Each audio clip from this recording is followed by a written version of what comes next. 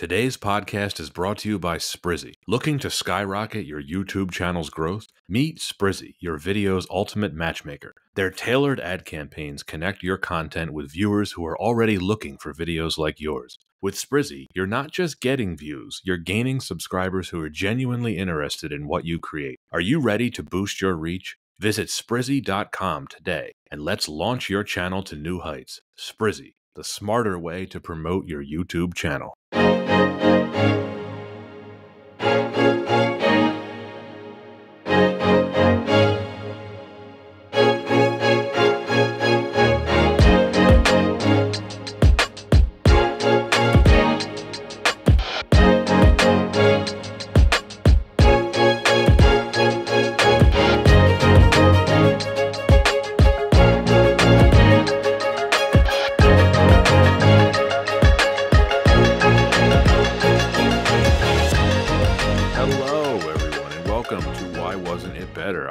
Host Patrick Darms and your co-host Anton Paras here. Joining us is a return guest who is most welcome back, Nathan Perry. Nathan, hey guys, pleasure to be here. Love being on the pod and excited to talk about the movie we have today.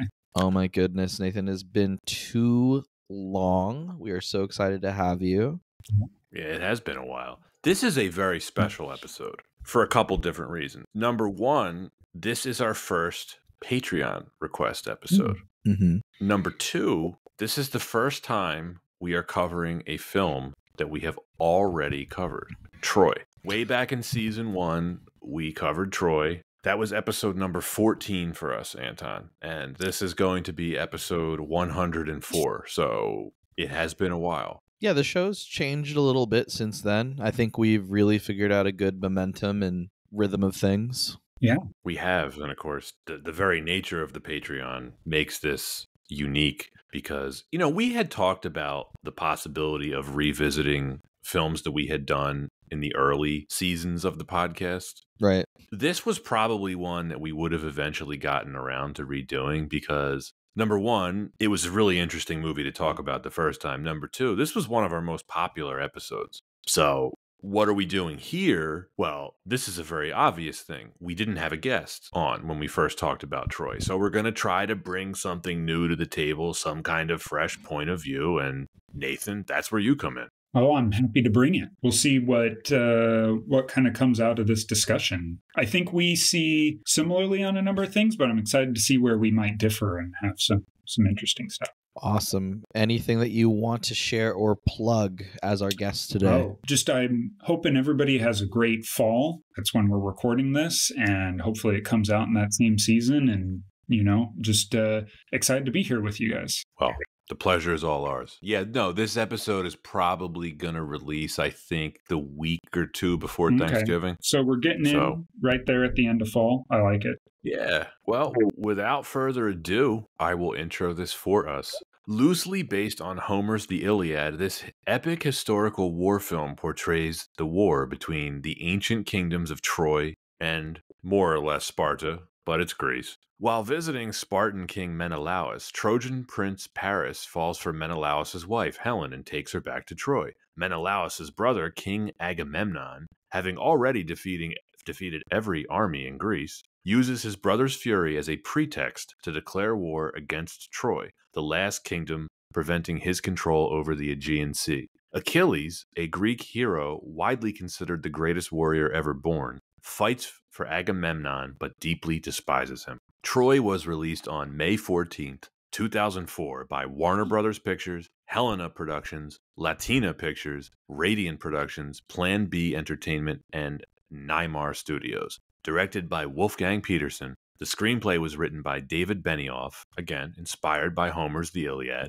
starring Brad Pitt, Eric Bana, Orlando Bloom, Diane Kruger, Brian Cox, Sean Bean, Peter O'Toole, Brendan Gleeson, Rose Byrne, and Anton's favorite actor, Garrett Hedlund. The budget was $185 million. That is $307 million adjusted for inflation. And the box office revenue was $497 million. That is $826 million adjusted for inflation.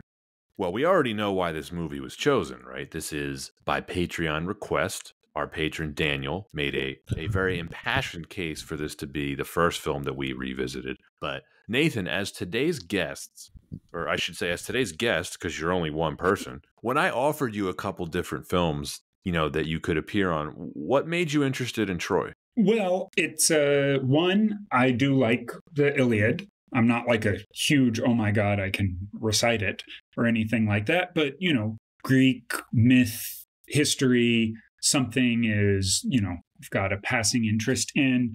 I have seen this as a film that's always been in the background as like, oh, Troy, that was a big film. Never got a sense of it's a flop, but not a super big success. So it's always been kind of like an intriguing epic kind of sitting out there, hanging out there. And I remember also, frankly, you guys covering it not too long ago and me being like, oh, that sounds like there's, if not something super super memorable about it, at least it's got something there to discuss, right? It's not a complete, it's not a thing to suffer through, but it's also not the best thing ever. And thus it sits in a weird middle ground and seemed for that reason intriguing to get into. Yeah. This was your first experience with it, right? You did not I've never seen it before. I didn't know who the cast was other than Brad Pitt, because he's on every single, you can't see a still or a card for this movie without seeing Brad Pitt on it. I didn't know really any of its production history or anything. I just said, let's go. And we definitely got some stuff to talk about. Yeah, quite a bit of notes on this. And I saw this in the theater when it came out, probably with the wrong expectations. Like a lot of people, I had Gladiator on my mind. Gladiator was such a huge movie when it came out a few years before this, and it really, rekindled Hollywood's interest in sword and sandal epics. They were very big in the 1950s and the beginning of the 1960s, but they had really fallen out of favor. Gladiator changed that. This movie, I remember it being hyped up as the next Gladiator. The expectations for it were really big. Brad Pitt is still one of the biggest stars in the world. Back then, I would say he was like one of the 5 biggest, maybe him, Tom Cruise, Will Smith. I'll put Russell Crowe in there in the early 2000s for sure. I'm probably forgetting someone. Anton, feel free to chime in, but he would have been in the conversation as biggest movie star in the world at the time. Orlando Bloom. Sure. Yeah. If you say so. I mean, why would they cast him in this movie? That was a great point. Yeah. They really wanted him to work for sure. All joking aside, Orlando Bloom was a pretty big name at the time. There's no getting around that. As was Eric Bana, who is an actor that a lot of people could probably forget now. But he was fresh off of, the disaster that was Ang Lee's Hulk. And this was a year before he would be in Steven Spielberg's Munich. But Eric Bana was a big rising star at the time. He was a big indie star, right? Because he played in that Chopper film. Yeah. That was, I think, yeah, that makes sense. And then, of course, he got a big breakthrough in Black Hawk Down. And then, I know you like Hulk a little bit more than I do, but that was a huge break for him. It was a big movie at the time. Yeah. People said, hey, that's a name that we'll recognize now for the worst reasons. Yes. And the other part of this, Wolfgang Petersen, we're going to talk about him a little bit later. But Anton, we actually covered one of his films just a couple weeks ago, Air Force One. Yes. Nathan, are you familiar with Petersen? No, I mean, I did look him up a little bit after, in part of looking up things about this film. I don't think I've seen really anything. And certainly I've recognized a lot of movies from that he's done, Das Boot, was it Poseidon, and other things in between. Never-Ending Story. I guess, okay. I have seen Never-Ending Story, but 20 plus years ago, something like that. I don't think anything else I've really been exposed to. He was a name back then for sure. Very competent action director who directed some really big movies. I mean, you named a couple of them. Air Force One, obviously. The Perfect Storm was a big movie. That would have been the one that he did right before Troy. Anton, did you see this in the theater? Because I don't even remember what you said, how you answered that question when I asked you when we first covered this. I'm gonna go ahead and just defer to say things about Garrett Hedlund, if that's okay. Feel free. All right. Well, Garrett Hedlund, I wrote these down. Garrett Hedlund doesn't have to worry about a zombie apocalypse because they only eat brains. I have another. Garrett Hedlund looks like he'd be a model for depression. Very photogenic. Garrett Hedlund moved people to tears with his performance in this film, mainly because they thought he was portraying an onion. Garrett Hedlund looks like a mentally challenged broccoli. You got more? Or... Yeah, I do have more. Save him. We can don't use them all now. Just one last one. Garrett Hedlund would give me a nasty look, but he already gives everyone one. Soldiers obey. So that's my connection to this film. So theater, no, yeah. No, did not see this in theaters. Okay. I was disappointed when I saw this in the theater. Probably like a lot of people unfairly comparing it to Gladiator. I'm like, well, that wasn't as good as Gladiator. Therefore, this movie stinks. I've seen it a bunch of times since. We obviously covered it way back in season 1. Both of us were much more favorable on it than its reputation would have you think. I remember the word of mouth being very bad about it. It has a 53% Rotten Tomatoes score, which is, not great. It has this reputation as well as being a box office bomb, which it really wasn't. It was just so enormously expensive to make that I think that's how that came about. I mentioned the Sword and Sandal revival a little bit. It was released the same year as King Arthur, and then Oliver Stone's Alexander also. That's a film that we're going to be covering, Anton. Also produced by Warner Brothers. That was a major failure. Mm-hmm. And I remember thinking the movie wasn't bad upon initial release and being much more fond of the director's cut, which, as we always say, does not count. No, it doesn't. But we are recommending it. If anyone has not seen the director's cut of this film, it's a big improvement. It really is. It's a bit longer, but a lot of the things that we talk about, whether it be feeling like certain scenes were held back, not enough development for certain characters, they fix a lot of that in the director's cut.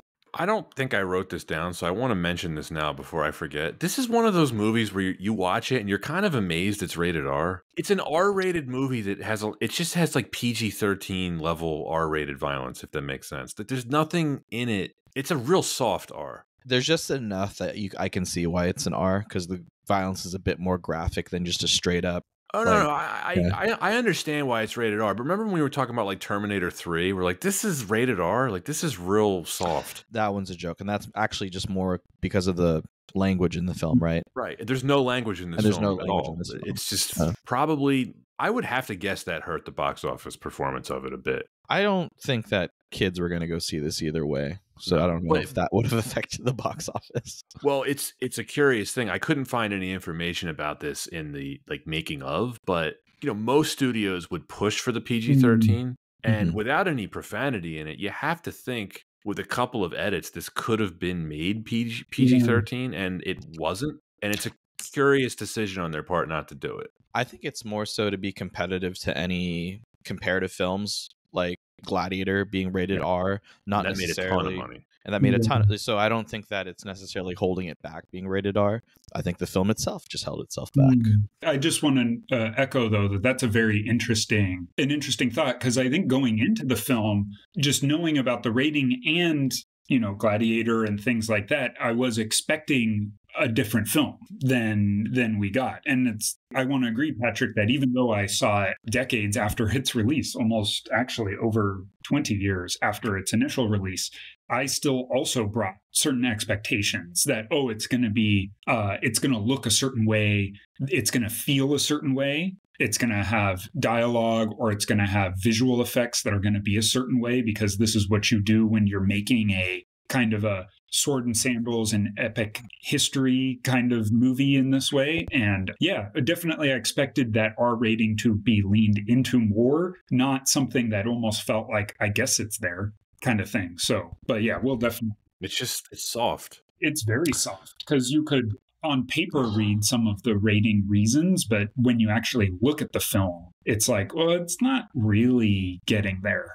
So what's the goriest thing in the film? Goriest? What's the goriest thing in the film? Maybe when he kills Hector? I don't even know if I would say that's the goriest. The goriest is either Hedlund's neck getting cut. I think that's probably it. He's like gasping for air. It wasn't nearly as bloody, but it also doesn't have cuts away like when Achilles stabs the guy through kind of in the neck, or Oh, Yeah, that in was the so beginning. cool. That was so cool. So and Hector badass. getting a spear in the upper shoulder is definitely not feeling like, a lot of people get sorted to the chest, and it's like, okay, that's cool. I wonder if there were, but it must have gotten re-edited, because I know the director's cut has more violence as well as also Way more. other content. You see limbs getting hacked off and stuff. It's way Also, more I violent. believe it has more sexual content, or at least more visual content in that way, from what I heard. It sure does. If you like Diane Kruger, you will enjoy the director's cut. That's all I'm going to say. I don't know if there was something residual left over from that influenced the rating, or they were aiming for that, but then decided to pull out at the last minute. I don't know. You know what? I'm going to say it. They half-assed it. Like, it's already rated R. Just make it a real R movie. I don't know. I don't know why we're talking about this much. It is kind of interesting, though. It is very interesting. To also some of the visual, feeling choices, right? I know. Anyway, we're getting off. Maybe we need to keep on. We'll get there. All I gotta say is, Pat, re-record or revisiting new topics. You got it. Yeah, it's like we didn't talk about this the last time. I don't think. No, I don't think so. I listened to it, and I don't remember you guys covering that. So I do think that is interesting. Is it worthy of its R rating? And I certainly don't think the theatrical. Yeah, I would say no. Nope. It's what's a good way to sum it up? It's a waste of an R rating, in my opinion. All right, production history. So just like in the first episode, there is a lot of really good production information from a Vanity Fair article written on this film in 2019 by Johanna Desta. Writer David Benioff, who would later go on to gain infamy by being the showrunner for the HBO series Game of Thrones, he was a big fan of the Iliad as a child. After he wrote the screenplay for the Spike Lee film 25th Hour, he proposed to Warner Brothers that he attempt a screenplay version of the Iliad. Now, there are major differences between Homer's Iliad and this film, the main one being the 12 Greek gods. They play a major role in Homer's poem. They are completely absent from this film. In the poem, neither Menelaus nor Agamemnon die. That's probably the other biggest difference, I would say. Achilles' death is foretold, but it does not occur in the Iliad, which leaves the Trojan War unresolved. He does die in the war in many related works by other authors. Ajax Telamon also survives the Iliad. There are two Ajaxes in the poem, if I recall correctly. But in related literature, he dies by his own hands shortly after Achilles' death. I'm really relying on my memory of working for me here, because I have not read the Iliad since high school. And then, of course, the Trojan War in the poem, it lasts about 10 years, and the events depicted in this film, I'm just going to take a guess. It seems like a couple weeks. I clocked it in although hard to tell. Clocked it in probably, if you do a literal days, like probably just under 3 weeks, which I think was a real interesting choice. And also, I think was just a little note I may need to want to go and compare. I thought the Netflix description actually mentioned 10 years in it. So it's even conflicting with the actual content that the film. Oh, yeah, that can't be right. I think that it's just probably someone wrote a description that wasn't familiar with the content of the film and just said, oh, if it's about the Trojan War, it's got to be 10 years. Overall, the Iliad is the account of the feud between Achilles and Agamemnon. Not all of the romantic elements that we see in the film are as prominent in the poem. Here's a cool bit. This is a nice what if. Christopher Nolan was offered the opportunity to direct this when it was in its very early stages of development. Wolfgang Peterson was originally in talks to direct Batman vs. Superman, but after meeting with David Benioff, the two clicked and he became interested in this. Batman vs. Superman ended up getting shelved, but Nolan was given the green light by Warner Brothers to direct Batman Begins. I thought that was really interesting, because I think this would have been great if Nolan had done it, but I'm very glad we got Batman Begins. I think that worked out for everyone. Yeah, I much prefer that. Peterson had been offered the chance to direct Gladiator years before, but he turned it down, and his regret over this decision was another reason why he wanted to do Troy. We already talked about Peterson a bit during the intro. Probably not a name that a lot of average moviegoers are familiar with, but he really has done some great stuff. Das Boot is one of the greatest films I've ever seen. It's one of the best war movies ever made, and if anyone hasn't seen it, give it a watch. It's a great movie. So Brad Pitt's involvement in this film was really, really early on. I couldn't find a lot of casting what if information in terms of who else was going to play Achilles. He trained for 6 months to get a body that looked like Greek statues. He even quit smoking for this role. It really seemed like he was the top choice. Now, for the role of Helen, they considered Halle Berry, Keira Knightley, Kristen Cruick, sorry, I don't know how to pronounce that, Jennifer Lopez, Sophie Marceau, Connie Nielsen, and Catherine Zeta-Jones. The studio really, really wanted Nicole Kidman, but Wolfgang Peterson insisted on an unknown actress, and that is how Diane Kruger was chosen. Pretty big year for her. She was in this and the first National Treasure movie in the same year. Not bad. Yeah, making good money. Yeah. She's had a pretty good career, too. This was not... Nathan, you made the point about this earlier before we started recording. There's really no one and dones for many actors in here. They all had careers. Yeah, I know a number of people, this was looking at the cast list, was like, oh, this is the first thing they were ever in. And there was a lot of... as I kept saying while watching this movie, like a lot of babies in it, like a lot of, oh my gosh, this person looks like a baby. Essentially. Yeah, even Garrett Hedlund. This was his first movie? This is his first movie. I think so, right? He had quite a career. I think he's working at Trader Joe's now. Is that who that was? Oh. Garrett Hedlund. There's a spill on aisle 7. Garrett Hedlund. Oh, man, I have to go clean that spill now. I sure hope they call me back for the next Tron movie. How you think he yes. I would rather have him in the next Tron movie over Jared Leto. Is that who's supposed to be in it? Yes. Yeah.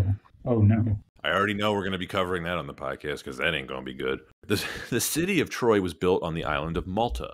Other important scenes were shot in Melina, a small town in the north of Malta, and on the small island of Camino. Not the planet from Attack of the Clones. Yeah.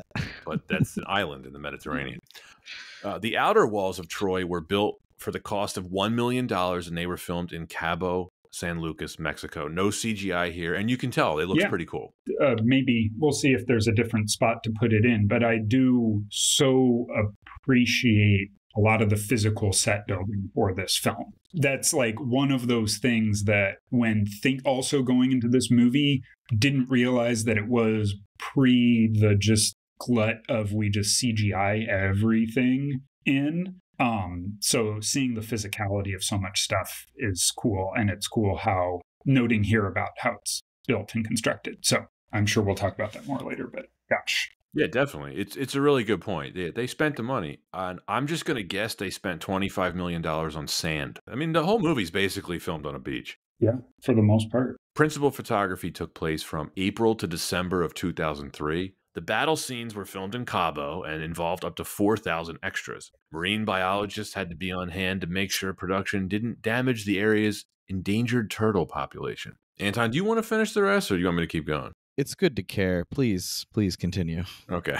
Production was delayed by Hurricane Marty. Sets were destroyed and had to be rebuilt, and once the crew was able to return to Cabo, it was December, which meant the sun was going down earlier, which meant the natural lighting looked completely different than it had previously. And part of the CGI budget then had to be spent correcting this by getting long shadows, quote, taken out of basically every shot, end quote. I found that hilarious. And that was probably annoyingly expensive to do. Composer Gabriel Yared was hired by Peterson and worked on the score for over a year. Test audiences reacted negatively, calling it, quote, overpowering and too big, old-fashioned, and dated the film, end quote. In a bizarre move, the studio fired Yared without even giving him a chance to fix his work. Wow. Here's a new bit that I dug up for this revisited episode, gentlemen. James Horner talked about being first approached by Warner Brothers to rescore the film. I'm just going to say this. It's worth listening to the interview in its entirety. James Horner gave no shits about offending anyone in this interview. And I now want to hear more interviews with James Horner because he didn't give an F. He said, quote, I don't even know how to describe how atrocious the music was. It was like a 1950s Hercules movie. And it wasn't because Gabriel's not a gifted writer. It's because he just doesn't have any knowledge of writing film scores. Real film scores like that. And it was so corny. It was unbelievable. And apparently it made the audience laugh in places during serious scenes, end quote.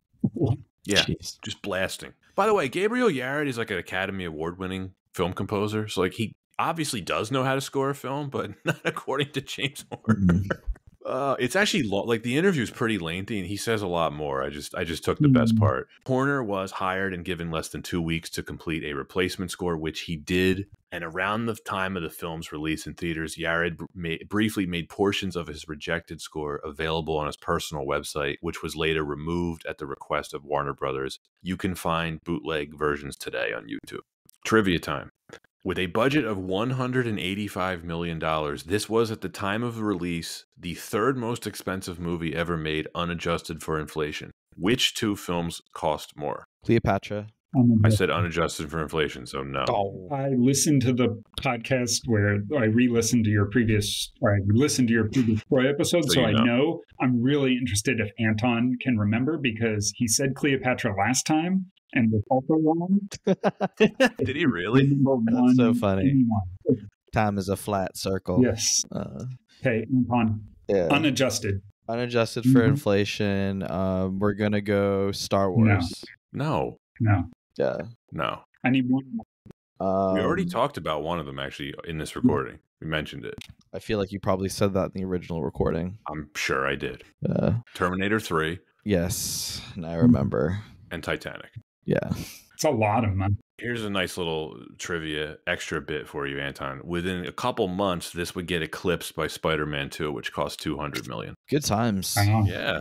And that's 2004. They were just making. I mean, but that's such. I mean, they had to animate all of those arms for Dr. Ock. So they did. Well, I have to say, we're going to talk about it more when we get into the production discussion of this. But I don't feel like they wasted the budget on this movie. I can see where the money went.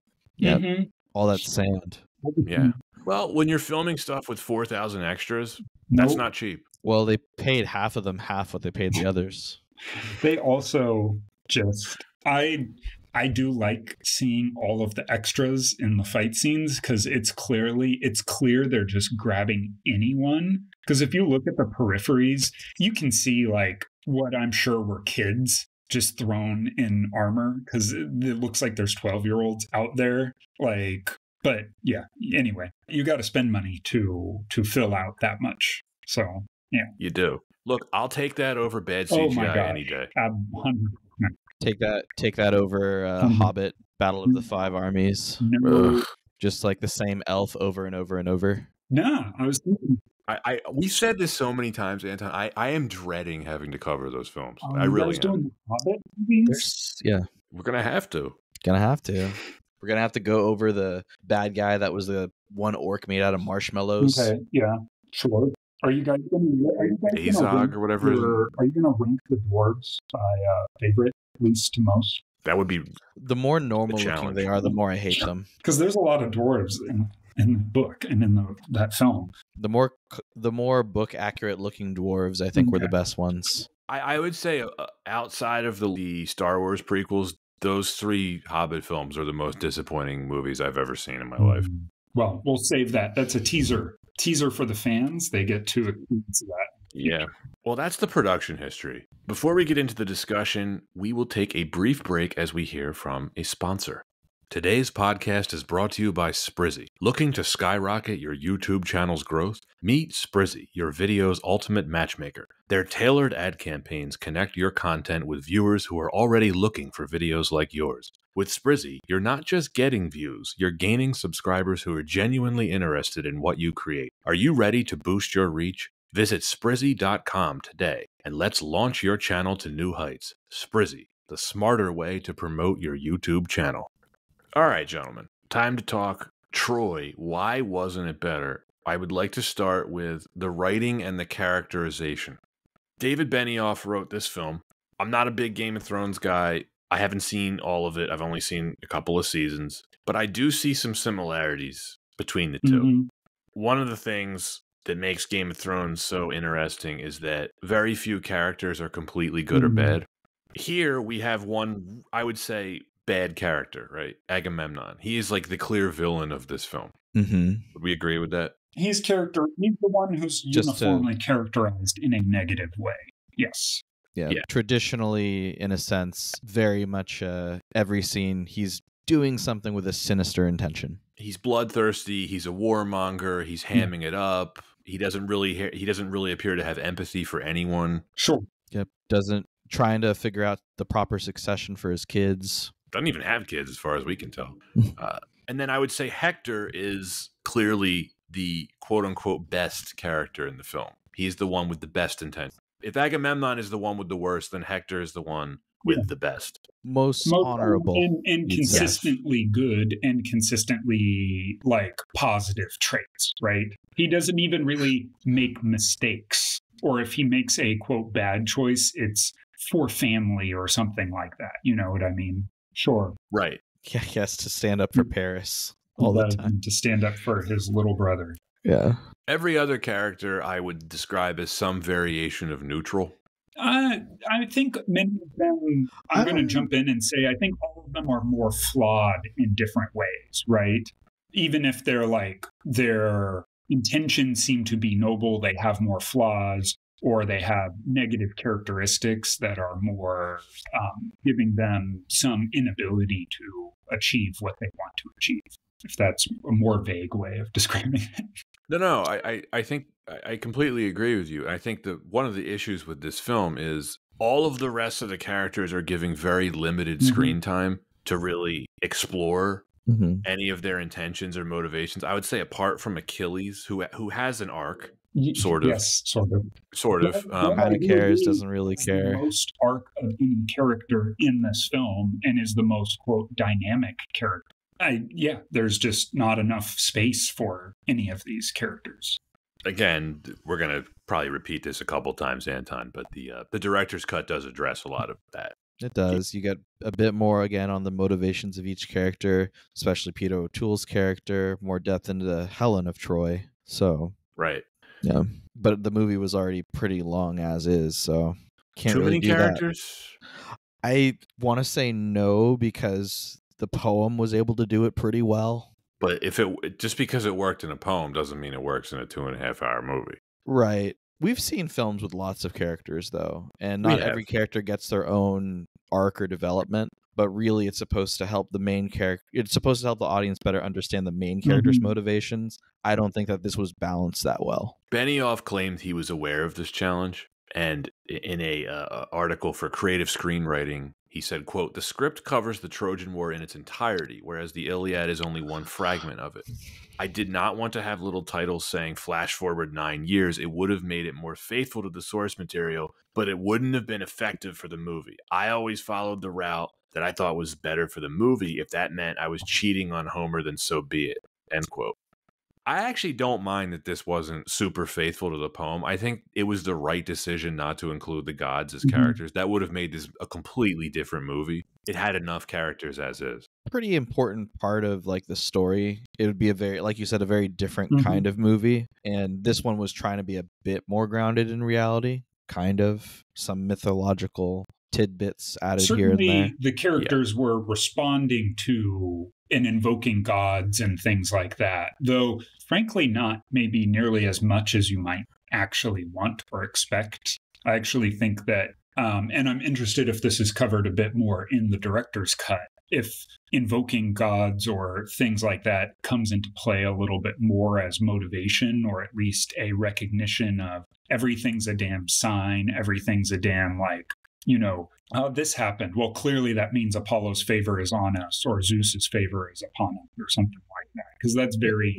It does. It does. It's very real. A lot of premonition, everything that's kind of seen, whether it's the armor that is put on, like you said, invoking ritual and speaking of the different Greek gods. So they definitely add a bit more of that in the director's cut. Especially for Peter O'Toole's character, Priam. The director's cut really explains why he keeps siding with his priest over his son Hector. Remember, Hector keeps giving him like really sound military advice, and the priest is like, well, there was this eagle with a serpent, so we should do something else. And then Peter O'Toole's like, you're right, we should. And the director's cut explains why he feels that way. Would have been nice for it to be in the theatrical cut.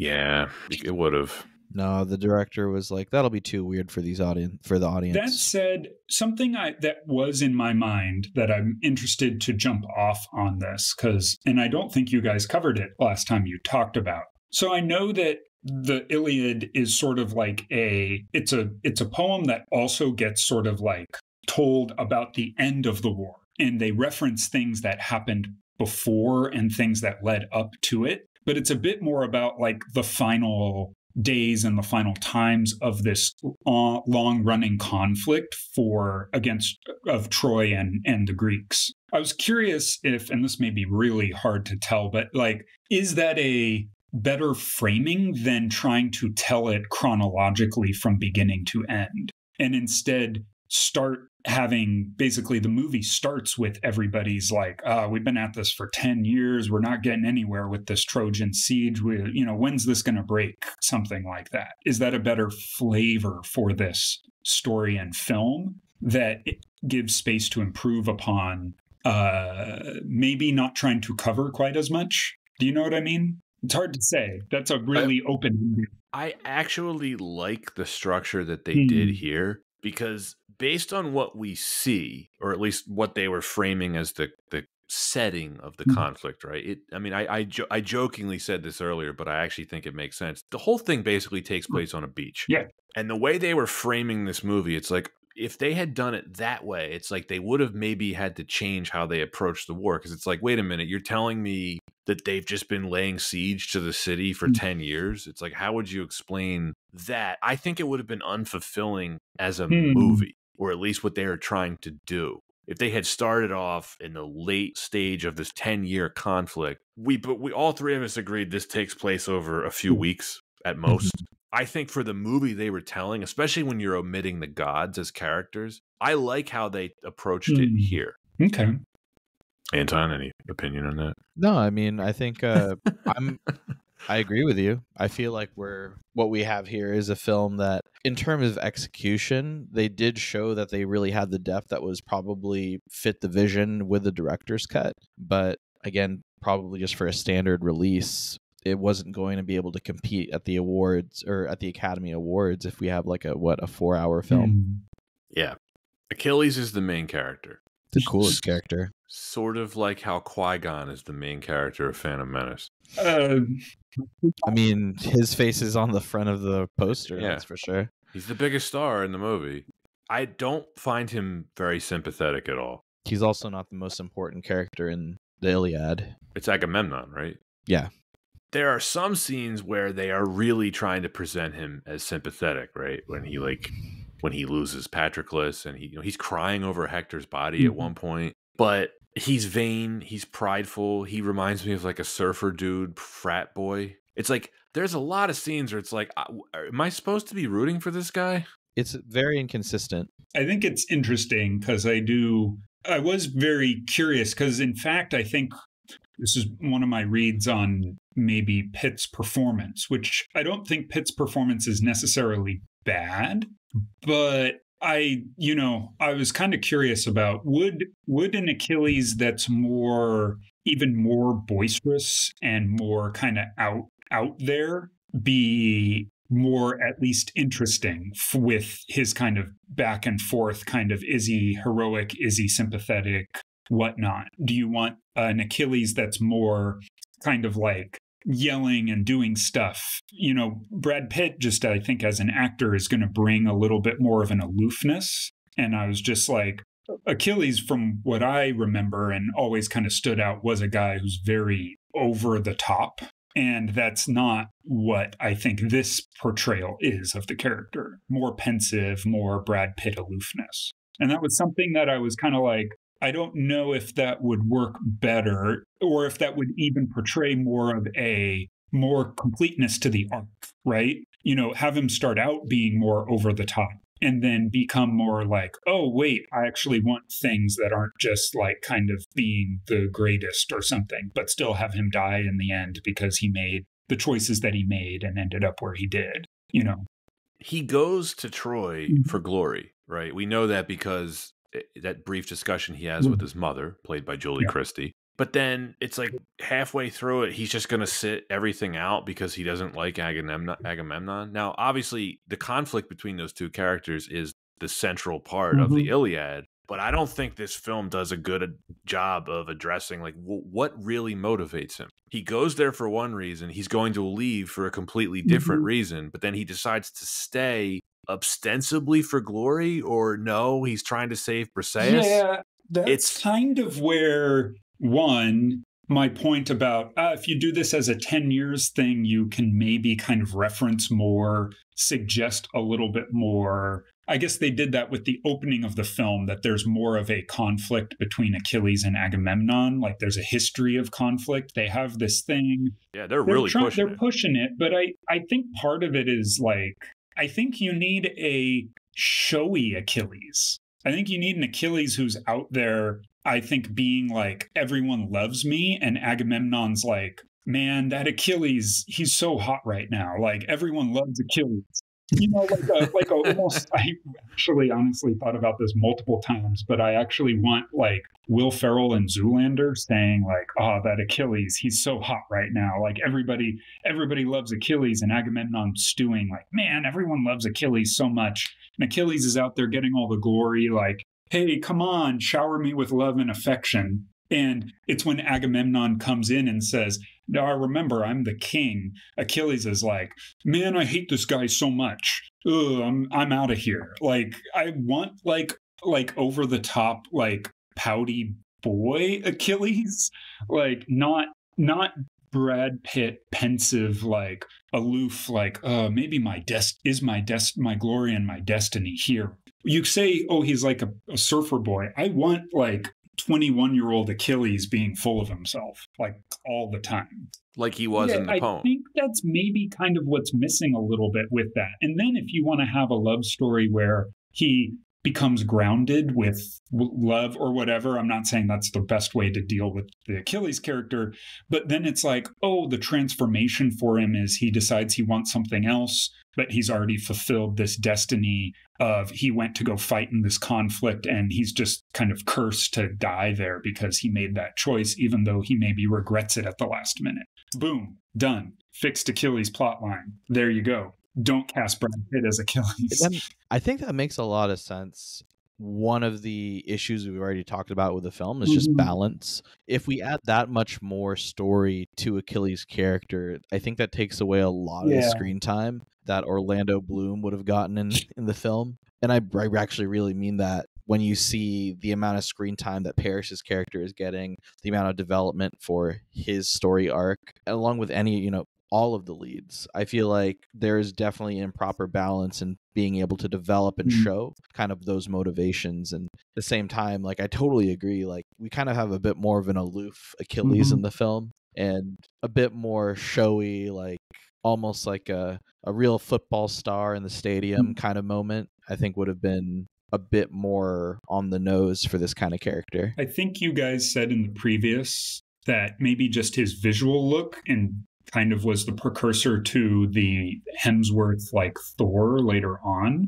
And the piss blonde hair, yeah. And I kind of think maybe that more over the top kind of character may have fit this a little bit, right?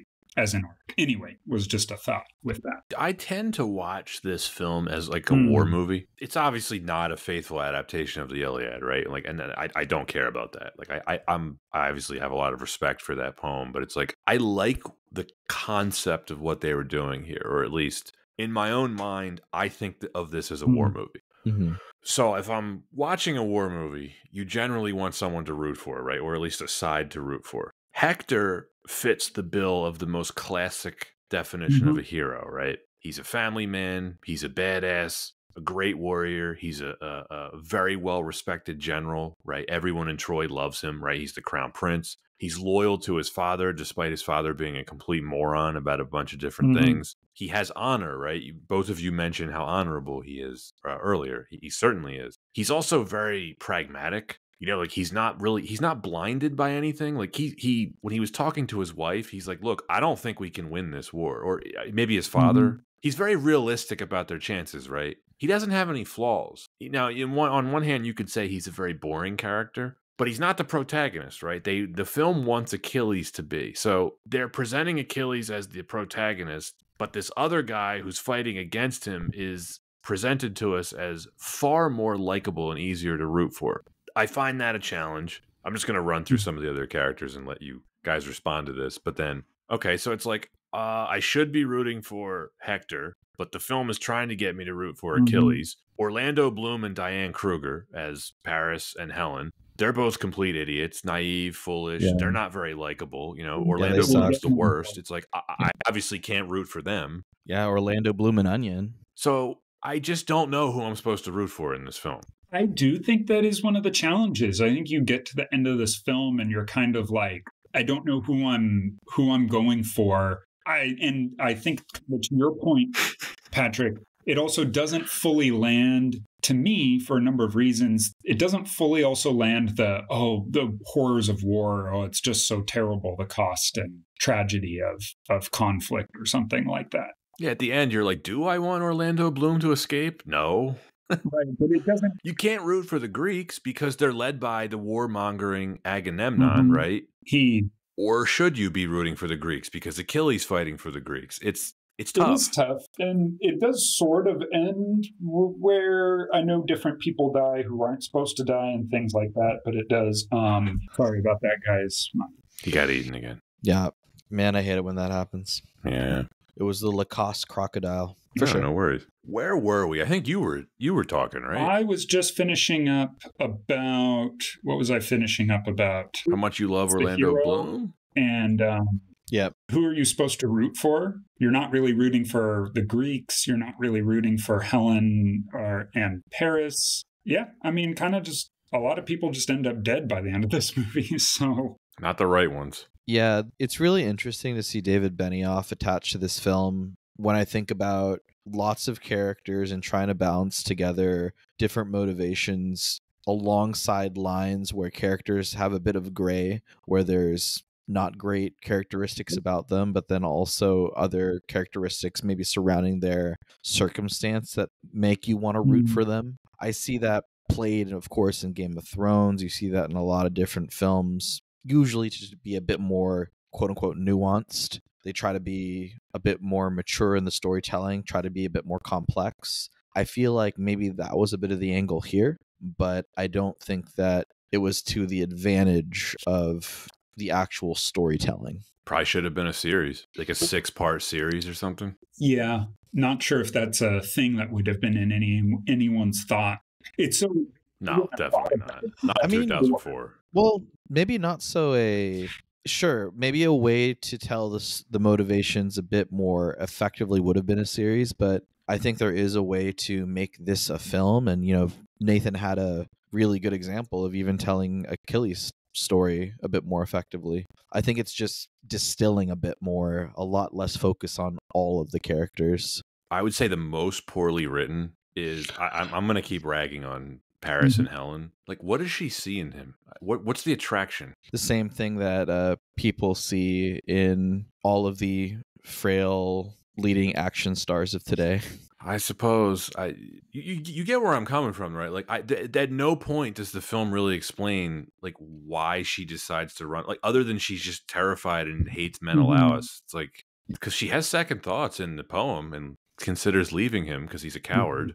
And the film sort of shows that, but then again, half-asses it, where they end up together in the end. Oh, they're this wonderful couple. They're the survivors of the film. And you're like, why? Yeah, there's no brushing around. Paris is a super lame character, clearly not someone to root for, exactly like his character in the Iliad. Yeah.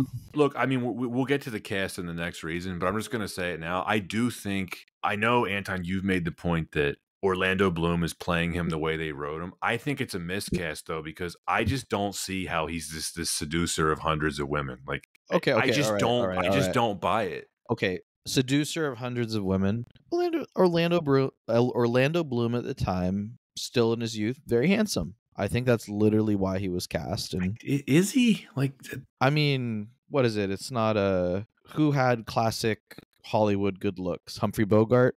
I don't know. Like, no. Yeah, no, not him. No, like, imagine if he had been played by, like, Daniel Craig or someone like that. You're like, okay, I get that. No, I don't see it. I think you need to have someone that looks frail, but at the same time, like...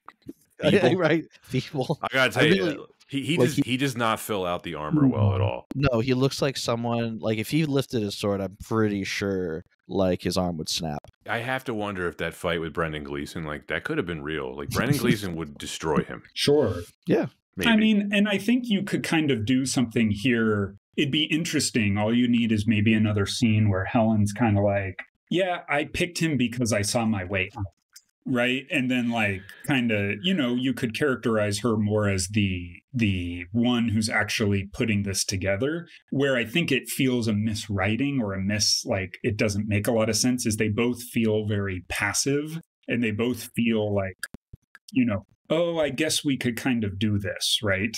I think that's one way of writing it, that you could at least give it kind of tie it up. Oh, she's using Paris to get out of something more directly than the film doesn't really. The film, you could maybe read that, but it certainly doesn't say that.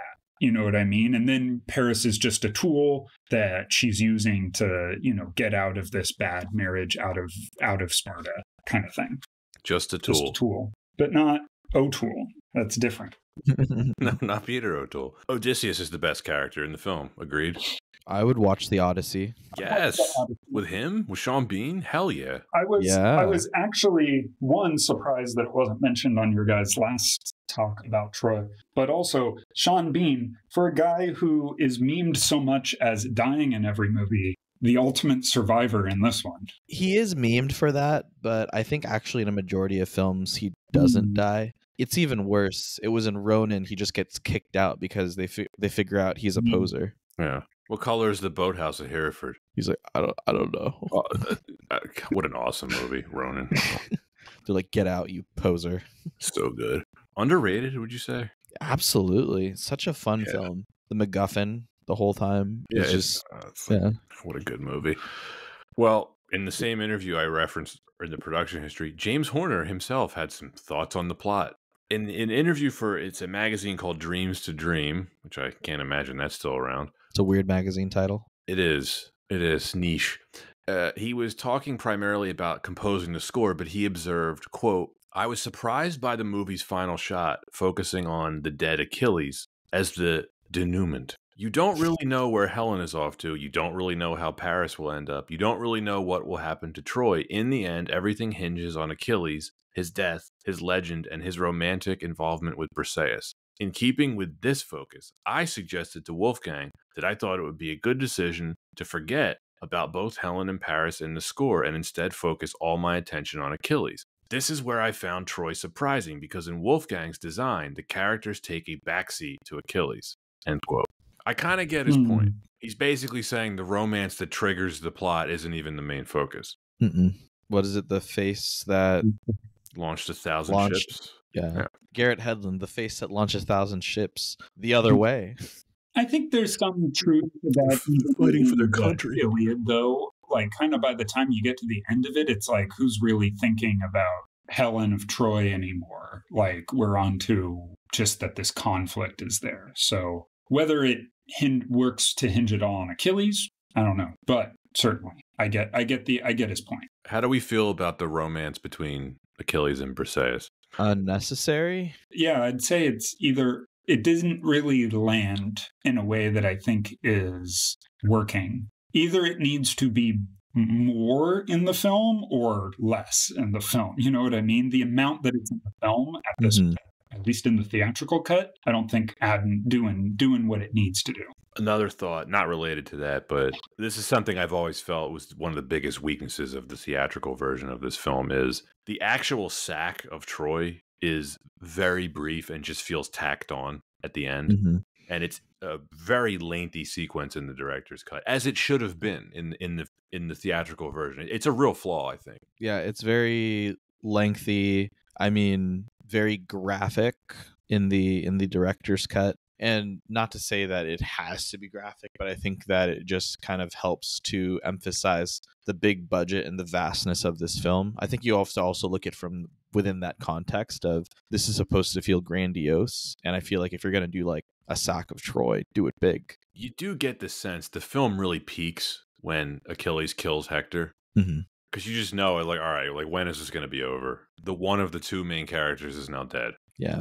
definitely takes the stakes out a bit. And the one person that I think a lot of people were more so rooting for is dead. So I was like, who am I rooting for now? I guess Achilles. It's like, oh, well, don't bet on that pony. Nathan, are we interesting you in the director's cut at this point? It does sound intriguing just because I'm wondering how much that extra characterization for a number of things is helpful.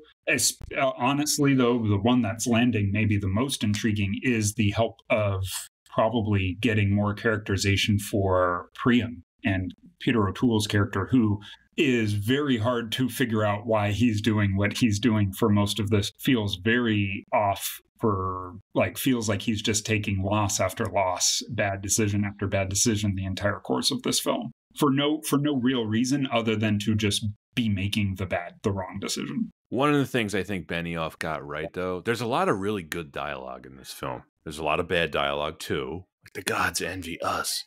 Some of my favorite lines I wrote down early in the film when Agamemnon's talking to his aide named Nestor. He says, Nestor tells him, we don't need to control Achilles. We need to unleash him. That man was born to end lives. Nestor. Any favorite quotes from either one of you? No, I don't really have a ton of great quotes in this film. For me, it may be only because I'm still trying to judge whether I think it's like a good quote, but I did like when Brad Pitt lands the ship for the first time, he's like, immortality is yours. Like, what's it like? Seize it or something like that. Yeah, I like that line. Yeah. It's a very trailer friendly line. That was like in all the trailers. So I like that one. I don't know how quotable it is, but all of the dialogue between him and Priam in that scene where Priam comes into Achilles' tent it's really good. Yeah. It's just a really well-written, well-acted scene. It's the best scene in the film, for my money. I think it's definitely a standout dialogue scene, for sure. For sure. Number 2 reason, Brad Pitt and the rest of the cast. This is one of the most polarizing lead performances in a major blockbuster. There are a lot of people that really like Brad Pitt as Achilles, and there are a lot of people that do not.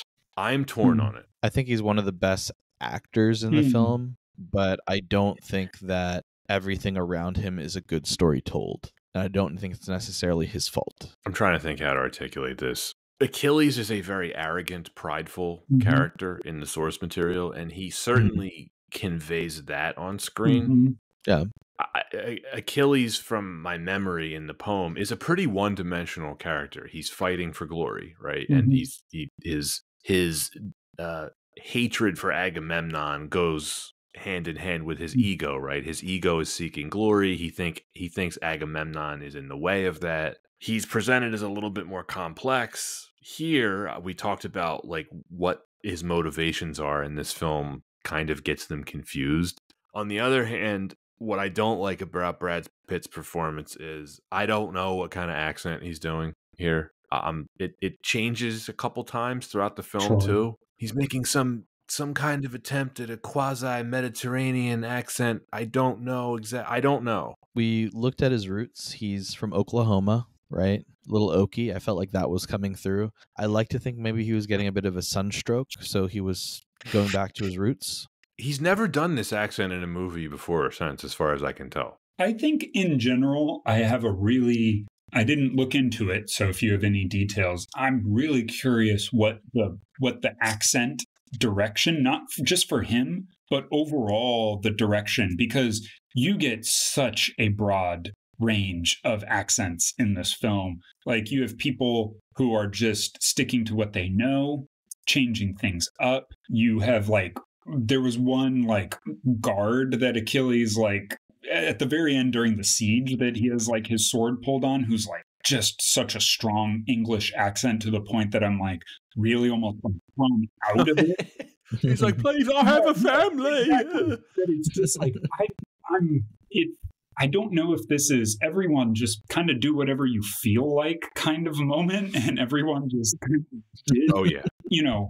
And thus, because it was no direction, everyone kind of did something, and Pitt just kind of landed somewhere of I guess I could try this kind of thing. I don't hate the accent, I'll say. I don't think it's off-putting to the point that I'm oh my God, why stop talking, please? I think just the more kind of furrowed brow, like pensive, like broodingness is where I'm getting a little bit of not as into his expression of the character. Because again, as I've already said before previously, 15 minutes ago, I think that character needs to be different, is my read on what I think kind of the movie needs and kind of what would be best of a fit there. But given kind of what he's aiming for, I think it's not, the worst thing. Yeah, we talked about this the first time we recorded, in that this is not a typical role that Brad Pitt would take. No. He loves to take much more interesting roles, right? And I feel like if this is him going up to the studio and saying, hey, I'm going to do this film, but doing so, I'm going to have a little bit of fun with the role. I'm going to try a few things out. It might seem like I'm phoning in, but I promise I care. Some accent training, like with a coach recently, and we want to try something out and see how it lands. So, do you mind if I do this in our multi-million-dollar high-budget film? Cool.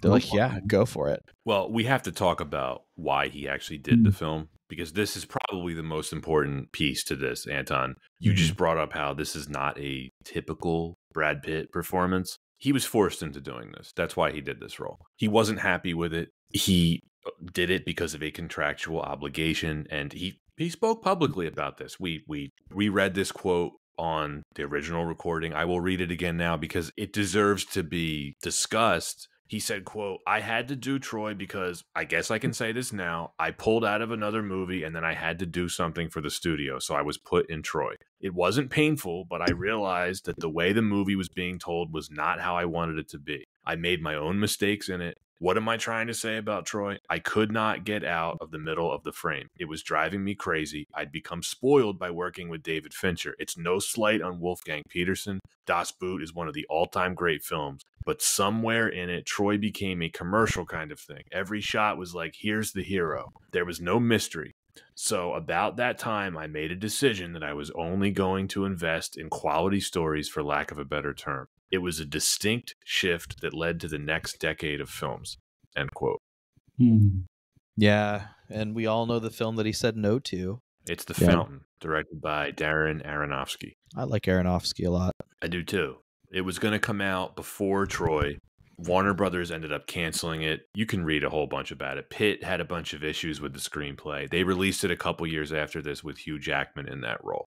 Yeah, then Hugh Jackman had a weird experience because he was old and then young and then old again. Yeah. It's a weird movie. Yeah, it's a really weird movie. I'm only speculating about what Brad Pitt did not like about the story. I wonder if it's some of the stuff we talked about, though, like the conflicting motivations. And just like so we're clear on this, I don't think this is a bad performance from Brad Pitt. I think physically, he doesn't phone it in at all. He is incredible physically as Achilles. He absolutely sells all of the fighting techniques and choreography in this film. He's incredible in that part of the film. He obviously got in shape for it. I mean, he quit smoking, and I mean, I'm assuming he had something like 5% body fat for this film. He looks like Stallone in like Rocky 3. Oh, just shredded. Yeah, it's like that. That part of the performance, I think Pitt excels at. Yeah, I mean, he looked like he was carved out of marble, all that good stuff. Yeah, so I have to give him a lot of credit for that. I mean, Nathan, what are your thoughts on this, though? On his physicality? Certainly, I also want to say I don't think Brad Pitt's a bad actor. I don't think he's a right fit for kind of the film, maybe, but you may not. I don't know who. I'd have to spend time thinking about who maybe you would want to replace him with potentially. But I do think, to his credit, yes, he did a good job. I mean, he invested for the physicality of it. Absolutely. Honestly, should have been utilized more, right? Should have used that physicality more. I think that's where like having him be over the top and be almost like using his physicality constantly would have been even a better way of showing all that off. And certainly I think you get to see that because they also definitely recognize that and made that a part of his characterization in the film. Anytime he is physical, anytime he's moving, anytime he's fighting, he's different than every other person. And that's, definitely for the coordination and the editing and the, direction, but also to Pitt and his physicality, what he did to get in shape and to portray. He is a predator in every single fight scene, and everyone else is his prey. And that is really one thing that I thought was really outstanding for that portrayal of Achilles across the board. Ironically, he injured his Achilles tendon during filming. That's funny. Quite ironic. The Lord has a sense of humor. He certainly does. If you're feeling bad about Brad Pitt being forced to do this movie, don't, because I looked up his salary and Warner Brothers paid him $17.5 million to be in this movie. So he made out okay. Isn't that like a tenth of the budget? Just about. That's pretty normal, though, for most blockbusters. You're usually paying the star somewhere between, 10 and 20% of the budget, give or take. Sometimes more. Oof. Well, that's a hefty sum, so, good for him. Yeah. I'm just going to venture a guess that the cast somewhere cost in like the $40 to $50 million range, if you're adding up everyone. It's really interesting to think about the context of that, though, because like what does that kind of comprise? Like 40% of the budget overall? Almost a third? Like a third. Yeah. There was a report that I read recently. Ryan Gosling requested $50 million if he's going to play Ken again in the next Barbie film. There's a lot. Yeah, there's a lot of speculation. It's just to ensure that a second one is never made. Which you liked it though, right? Yeah, and I really liked it. And so like I kind of see this. There's a bit of people saying he respects the first movie too much, that he doesn't want Hollywood to try to force a second film to be made. But interesting. The other side of it is people will say, well, Ken will just get recast. Well, look, if they can blow $200 million on the second Joker movie, they can spend $50 million to pay Ryan Gosling to be Ken again. I'm sure they can drudge up the money somehow. The first one made like $1.5 billion? It was a ton of money. Yeah, made over $1 billion. They killed it. Earlier, we were discussing, well, who else possibly could have played Achilles? Now, take this with a huge grain of salt because there were no sources provided. According to ChatGPT, Russell Crowe, Hugh Jackman, and Mel Gibson were considered. I don't believe that, though. Like, I could not find a single source on it. So those names make sense, but they also don't. So we were talking about Heath Ledger as a potential. Yeah. Just because I was doing a rundown on the list of our potential, not like a rumor, but like ours. I was looking at a list of like, okay, what other actors were kind of in that space? Because I like Brad Pitt for the physicality of the role, right? I think he looks the part. He certainly put in the work to be physically there for the part. But, I was just thinking what other actors kind of could maybe bring maybe a bit of a different energy, as I was saying earlier. Like, I kind of would like to see Achilles a little bit more kind of boisterous, a little bit more flamboyant, rather than kind of pensive and moody. And I thought, of the short list at least, I don't know, Ledger. That's such a unknown. Yeah, that's a real what if. That's a what if. As far as the rest of the casting goes, I thought it was pretty spot on for the most part. Now, you could say the performances themselves from the rest of the cast, perhaps uneven. We can get into this. Mm-hmm. We were talking about Sean Bean as Odysseus earlier. Oh, gosh. He's great. Yeah, he's super cool. I think one of them that fits really well. And you definitely go, I wish I could have seen a bit more of him. Perfect for a sequel. They'd have to find some material, though. I'm not sure. It really makes me mad at Hollywood because, like, we would all want to see a sequel with Sean Bean in it. And it's like, we didn't get that, but we got those awful Clash of the Titans movies a few years later. Yeah, just awful. But they made good money, right? So I'm sure they did, but like, is anyone talking about them 15 years later? No, we are. You know what I mean, Anton. When was the last time you heard anyone ever talk about, like, it was amazing, the Clash of the Titans remake? I haven't, but I'm sure if we go to towns where there's more lead in the water, they will be talking about it a lot. On the last rewatch, I was thinking about this. So they make a lot of references to Odysseus' so-called tricks. And of course, we get it late in the film with the Trojan horse. He seems to be the only Greek who gives any thought to battle tactics. Like, Agamemnon's basic strategy is to just charge his army at the walls of Troy and do what? Try to win. I feel like try to win. It's been a while, a few years since I last read the Iliad. But I feel like that's actually maybe not too unkind to the way it's just kind of described in the book, where people just kind of go and fight. And Odysseus is acknowledged as being the one Fair. who's actually kind of thinking about these things, but everyone else is kind of like, oh, we're just going to go out into the battlefield and kind of just, I really liked how Odysseus is the narrator. It makes perfect sense. Oh, yeah. I think a great framing for it. And feel like maybe they should have even done, because there's an opening scrawl kind of scroll. It's a scrawl word. Scroll. There's an opening words on the screen. Maybe that should have just also been Odysseus talking about stuff. I wouldn't have minded just even a little bit more Sean Bean. Well, you need to see the director's cut. That would have been a really cool sequel, though. I know I just keep thinking about it. Yeah, Sean Bean's adventure right there. You have to think if the movie had made more money, they would have entertained it. Because, this movie, it made money, but just not enough. I think that would have been a cooler cast in the sense that the Odyssey is almost just like an adventure with the boys. And I feel like if you had a big budget around that, you could have gotten some really cool names around it. We've never gotten a really ultimate adaptation of the Odyssey, have we? Nothing comes to mind of like a big budget studio vehicle. No. I think you get something a la Jason and the Argonauts as a close comparison. Yeah, but I mean, like, we watched some kind of adaptation of the Odyssey in high school, and whatever it wasn't very good. I think it was a TV movie, if I'm not mistaken, but whatever. All right, Brian Cox. He said this was the only role he ever, quote, actively pursued, end quote. He wanted to star in this kind of movie. He's handing it up to perfection. Agamemnon is a complete stock character. He's a total asshole, and it's wonderful to watch.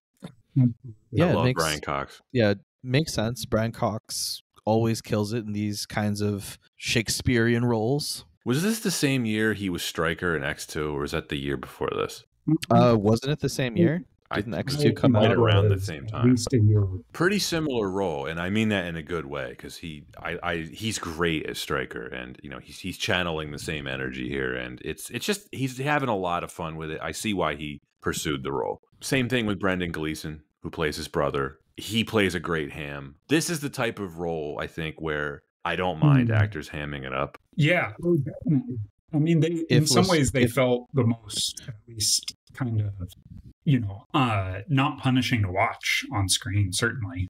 This actually might be a little bit of a hot take on my part. I actually found these two brothers, like their relationship, more interesting than Achilles. I wish they had gotten a little bit more screen time. I think that just speaks to their acting prowess, and then also there's a bit more of a focus of that in the Iliad as well. So leaning into that a bit more totally makes sense that in maybe even a more traditional sense, their scenes together are very well acted. Now, the heavyweight in here, Peter O'Toole. Diane Kruger complained that he was often drunk and mean on set to her and to other cast members. The twilight of his years, legendary Peter O'Toole. He didn't think much of this film. He walked out of a screening of this film after only 15 minutes, and then later in an interview, he called Wolfgang Petersen a clown. Yeah. I mean, if there was ever anyone that had the pass to do something like that, I think Peter O'Toole has been around the block when it comes to Hollywood. Oh, yeah. So if he's seen some tomfoolery in his day, he spots it and he knows it. And I think he still gave a great performance. Earlier, Nathan, you brought up there was a lot of questions about his character's motivation and decision making, but I think his performance, very good. I still have maybe a bit of a tougher time separating from some of that, but I am intrigued by what you mentioned for the director's cut, maybe giving some context for that. I feel like a number of scenes, like him encouraging Paris, like, oh yeah, it's so great that you're doing this for love, felt just very like, oh man, you're just making so many bad decisions left and right. I do agree that I think, the scene when he meets with Achilles on the beach in Achilles' tent is, of course, a great scene, and definitely one where he is getting to show his skills as an actor. Yeah, that's what I mean. Like that scene alone, you're just, you come away from it, you're like, man, O'Toole didn't phone this in. He still got it. And what do the acting greats share often? The skill of subtlety. Yeah, Is that what what you are think you this referring? is? Subtle? It sounds like sarcasm. Oh, I'm being sarcastic. I'm being Okay, sarcastic. I thought so. I was gonna say there's not No, a whole lot of subtlety here, but no. yeah, No, and that's again feels a little bit like so many other characters are just saying and acting very straightforward, to where Achilles' kind of moodiness and introspection feels slightly at odds with the way everybody else in this movie is behaving. That, just is like, oh, I'm not sure whether that's fitting or intriguing. And I think Peter O'Toole is another example of very straightforward. I think competent acting, but as a character, very straightforward in terms of what that character is doing. I have written down his eyes are so blue. I thought they were CGI in some scenes, and then I remembered like, oh yeah, Lawrence of Arabia. His eyes really are that blue. He has a piercing blue eyes. He does. All right, Eric Bana as Hector. What do we think? He's you like him. I think you end up liking him. He's like, as we said, he's the heroic guy, a little boring, but also competent, and you're like, this guy seems good. Yeah, I like Eric Bana, and I think that while he's one of the few characters that you want to root for, I'm going to go ahead and just say that I still feel like there could have been someone else in the role that maybe would have been a bit more exciting. Hugh Jackman? Maybe. I will say this. He is certainly a more convincing warrior general than he is a scientist. Yeah, that dude was super, how do I say, covert the rest of his career, right? He has some few pretty big roles over the years. He's in Munich. He's great in Munich. I really like him in Munich. I think like that probably is his most memorable role that comes to mind. He was also he had a really small but very funny role in Funny People with Adam Sandler. He was in the first Star Trek reboot as yes, he plays the Nero, the Romulan. Yeah, and then he played the iconic role as the voice of Monterey Jack in Chip and Dale Rescue Rangers. Oh right, I should have remembered that. You're right. From what I understand, his real passion is racing, and a lot of the film roles that he takes now works around that. So if he's doing what he wants to do, just living in Australia and doing racing, more power to him. Yeah, he loves racing and Australian rules football. You know what? Good for him. Yeah, good for him. Seems like he's living his life. We're just working our way down the cast here. Diane Kruger, she's had a good career. This was basically her first role. I think she's fine. Do you think that she's as attractive as would Launch 1,000 Ships? I do. I don't know. I would have preferred Lucy Liu. Yeah. That's okay. It's all subjective, Anton. I'm not going to touch that one. No, I do think she was fine. She was fine. She doesn't have a lot to do here except just look, like a hostage half the time. They don't have enough time to give her a lot, much, or at least they have the choice to not give her much. And she can act, because we've seen this later on. Like, I really like her in the National Treasure movies. She's great in Inglourious Bastards. Like, she really can act. Yeah, she can. And in this particular film, I think that the assignment was act kidnapped and act pretty. Right. And look, I'm just going to say this again. If you like her, you'll like the director's cut more. This is where it's going to get serious, because we have to talk about Orlando Bloom as Paris. We were talking about this earlier. I know that he's written to be unlikable. I know that. You could make the case that he achieves that. I still don't think he's a good actor. I'm just not a fan. But it makes sense that he was cast because he was such a big star at the time. He was. And I say this, I really enjoy him in the Pirates of the Caribbean movies. I like that role for him. I liked him in Kingdom of Heaven. Yeah. I think he's still the weak link of Kingdom of Heaven, but I think he gets away with it, so to speak. Like, Anton, I love Kingdom of Heaven, the director's cut as well. But was he the best actor for that role? No, he was not. And it's not a perfect movie. I think that definitely is like a very honest thing to look at and say he was a weak link in an imperfect movie, but with a really good director's cut. But I think within the context of this film, I can see the studio's reasoning of put him in there because he's a pretty face. He already has the box office appeal. It's a big movie. It's a no-brainer. I suppose. Nathan, where are you on Bloom? I mean, what have I seen really from him? I've seen some of the Pirates movie. I mean, I guess I've seen every Pirates movie he's a main cast. Wait, isn't there a later Pirates movie he's like a main cast member in? Like Pirates like 17 or something like that? Which one was that? Vegas Vacation? No, I don't think he's been a main since the first three. I mean, like, it's hard because he is also almost like nostalgic for me in terms of like Lord of the Rings and Pirates, of being like a young, tween when these movies come out. So I like him. In this movie, no, not particularly great. Definitely not a very interesting character. I think like there's something there that again, not enough time for a lot of these characters. Could you have made the Paris that's presented here in this film interesting? Maybe, like kind of this like sniveling guy, like, he runs away from a fight and then but in the last 15 minutes pulls himself together with a bow and arrow and kills Achilles. Like, sure. I don't think he's a turnoff for me because he's also not like around enough. Like if he was like had as much screen time as like Achilles or something in this movie, it would be real. But I think he's used sparingly. Goodbye, Orlando Bloom and Onion. Thank you. Enjoy your life with Katy Perry. Nissan. Today's match is brought to you by Nissan. It's a Champions League reference for all you soccer fans out there. And then, Nathan, you should go watch Gran Turismo. It's a strange Orlando Bloom performance. I see he's in. Sorry, because I have him up on the side. Good movie.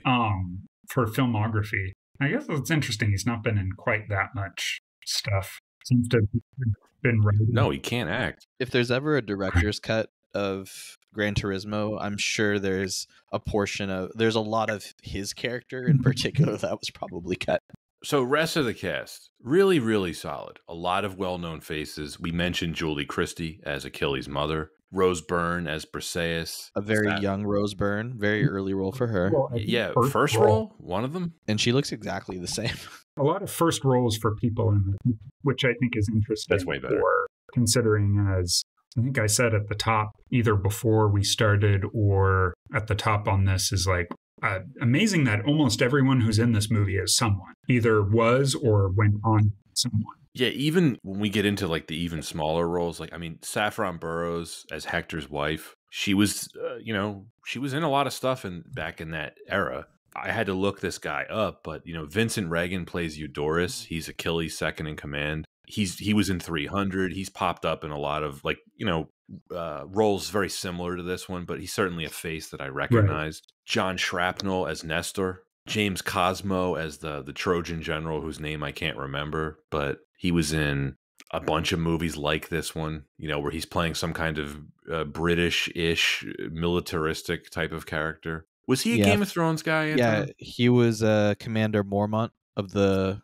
Night's Watch, father of Jorah Mormont. Yes, I'll take your word for it. He was the original owner of the family sword Longclaw. That's a cool name.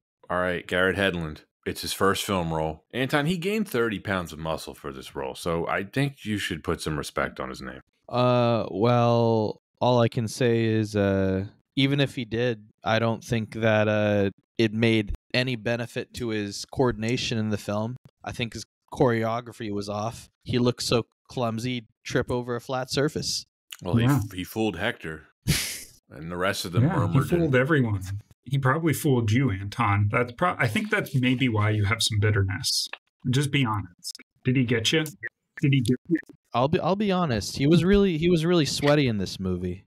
Probably because he was very out of shape. I mean, he was running around all right. He looked pretty athletic. Look, Anton, I'm with you. I don't think he's a good actor at all. However, he doesn't do enough in this movie where I care. It doesn't bother me. Yeah, his hair looked like a bird's nest after a storm. Well, that could be a compliment depending on who you are. As someone that doesn't have hair, I resent that. Well, Garrett Hedlund thinks a fax machine is the latest technology of today.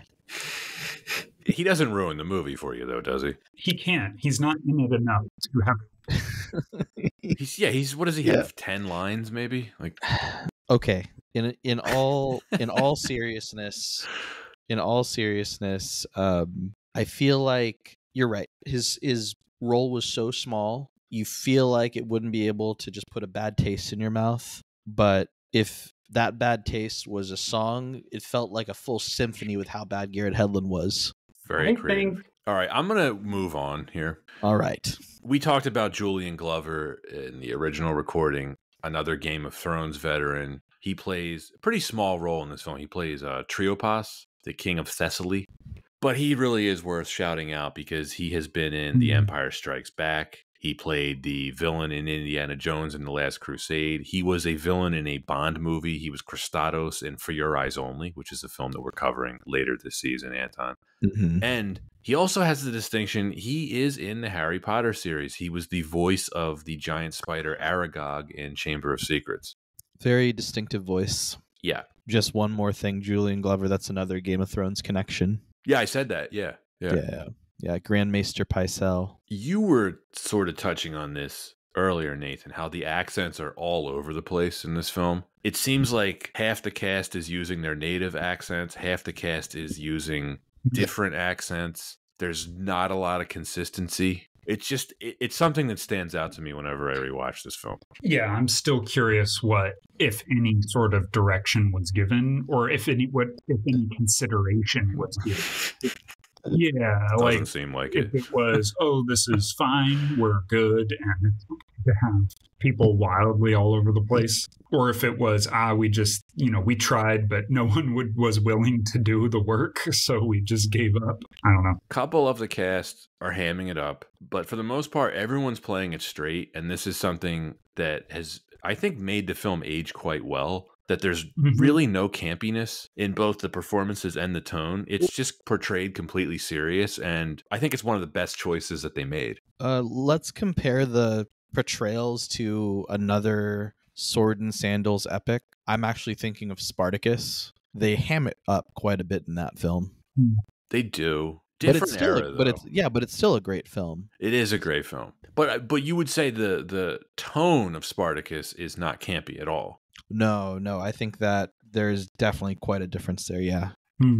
Next reason, the production. Now, this has nothing to do with the quality of the film itself, but I love the posters. I remember wanting to see the movie just based on the teaser poster alone. Great posters. You can't really call this film historical. There's the historical veracity of the Trojan War is very much disputed. We know that there certainly was a city of Troy. It's certainly not unbelievable to think that a war between the Trojans and the Greeks was fought during that era, but the details of it are just completely unknown to us. When it comes down to the language, I'm not sure. I was curious if either of you knew. What would they have would they have spoken any other languages other than ancient Greek? I don't think the Trojans would have spoke ancient Greek.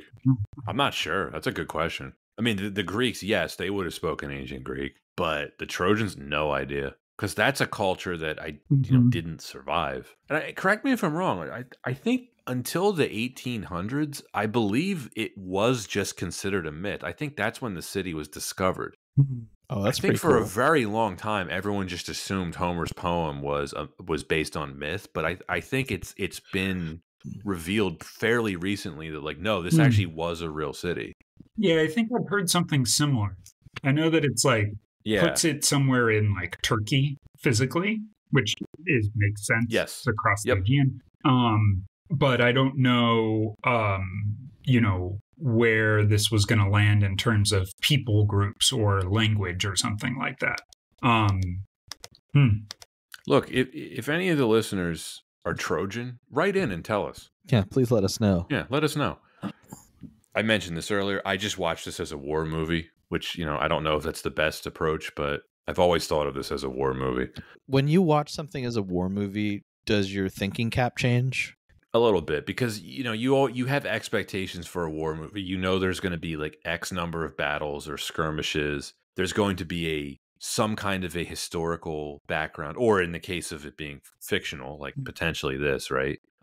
You always have you want the background to be established. You want the context to be established. You want the players to be established. Who is fighting who for what reasons? How are they fighting? How long does it take? And I something I was harping on earlier, it's like, should I be rooting for a particular side? That's very common in war movies, right? It's in some ways it makes this film very unique because all three of us agreed kind of a challenge to figure out who you should be rooting for, if anyone. Yeah, but No, that's fair. I think that's those are all elements of just a good movie. Yes, you could say that too. I may have something to say on that, but I think we should continue on because it might fit later with something about thinking about it as a war movie and expectations we may bring to it. Oh, I like that. I like that. But we're going to come back. I'm going to come back to this.